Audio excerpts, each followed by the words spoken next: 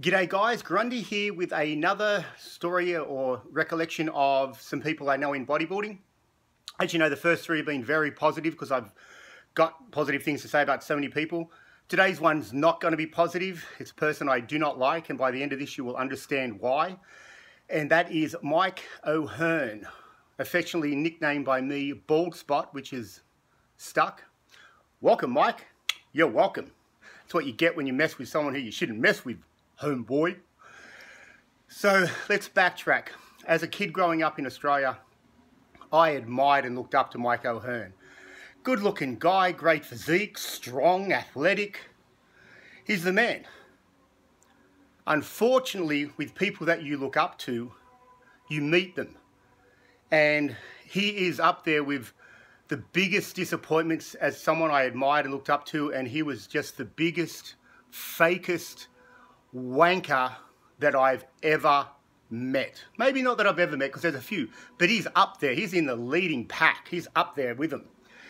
And he's just known in the industry as a joke and as a comedy for the fact that he proclaims that he's natural at 270 pounds, 6'4". He's been like that all his life. He's over 50 now, still looks the way he looks, and bench presses 500 pounds, squats 600.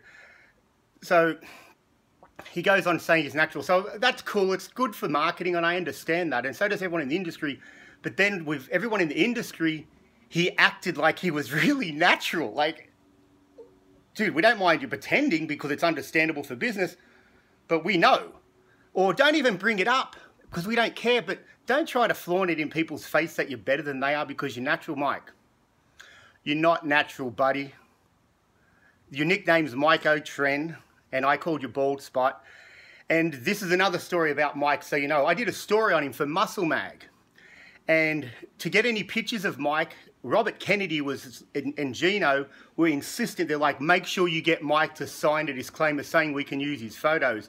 Because Mike had the habit of running a story and giving them pictures and then suing the magazines for using his pictures.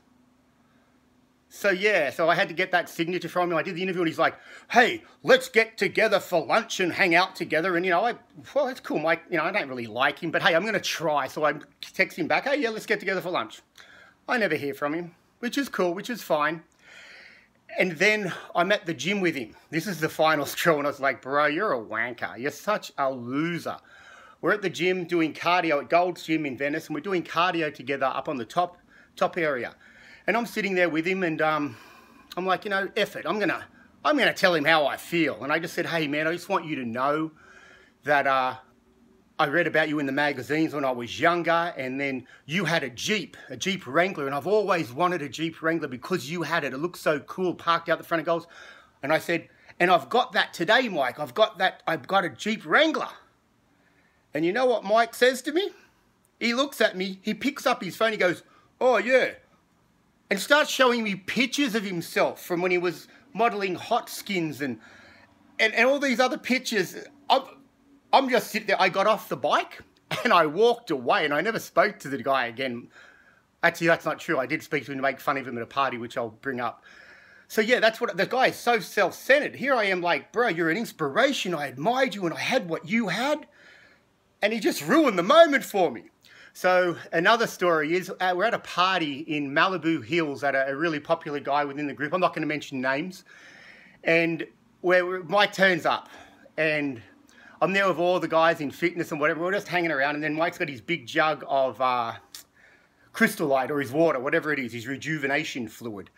And he would leave it on the thing at the table and then would walk around and leave it there, talking to people. I don't know what he was doing. But all I know is his drink bottle was there, and no one liked him at all at this party. They all hated it. We laughed at him. So everyone really loved what I was doing. I would go and I'd pick up his drink bottle and I'd hide it. I would go move it somewhere. At first, they were easy spots just from one area to the next. And thankfully for me, Mike just kept thinking he's Mr. Social Butterfly. We're all watching the fights. Mike's interrupting it by just walking back and forth like he's doing, like he's a model or something. We're just like, God damn, we want to watch the fight, bro. We don't want to look at you. We're looking at Muscle and Fitness if we want to see you, Mike. So I kept moving his drink. So he comes back and you could see he's getting annoyed. And I'm actually thinking, we're going to have words. This is going to be good. This is going to be good. And he leaves again, and I hide again. And I went and hid this under the bar.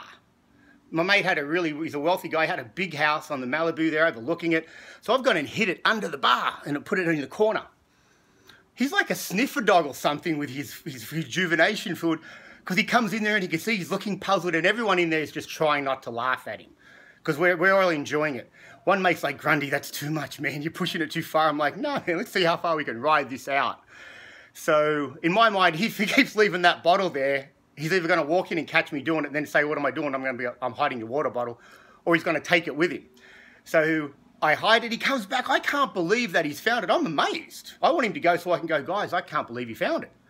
So he finds it and he walks off with it and he keeps it with him. He's actually got the bottle attached to him 24/7. So I thought that was really, really funny. So I've got to also do another one of these regarding a fight challenge and accusations of me being a woman beater and stating that I had charges against me, which was all totally incorrect and untrue. I've never been charged with such a thing. I've been married to the same woman for 18 years. But I'm going to bring that story up. You can Google this, YouTube search it, because there's videos of him challenging me and calling me these things. So on my next one, I'm going to talk about that. And normally I wouldn't do it because I'm a forgive and forget guy. But Mike never apologized. Accused me of stuff that I didn't do, which was made out to be wrong, challenged me for a fight, and just walks away like it doesn't matter. So had the man have been a man and said, hey, Grundy, I was out of line, mate. I apologize. Cool, bro. I respect you. Thank you. But I never got that. So now I'm like a little child tagging on it, okay? So bald spot. Oh, the other thing about my boy Mike, why do I call him bald spot? Because he's got a bald spot on the back of his head and he's had at least 3 hair transplants to cover it. And after our situation, when I called him bald spot, he got that fixed. So Mike, you're welcome for bringing attention to the bald spot, Mr. Perfect. Problem about acting perfect is, buddy, need to be perfect. Having a bald spot on the back of your head, not the way to be perfect. So anyone disbelieves me with the bald spot? If someone accused me of being bald, I would go on and do a video and I would show, I'd say, look, touch my head and I will prove that I haven't got a bald spot with all little hair weaves or whatever you want to call it, they stick into your head.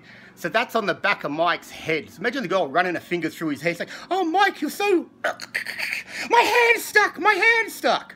Mike, wouldn't be doing this if you had have apologized and you acted tough to the wrong person, bro.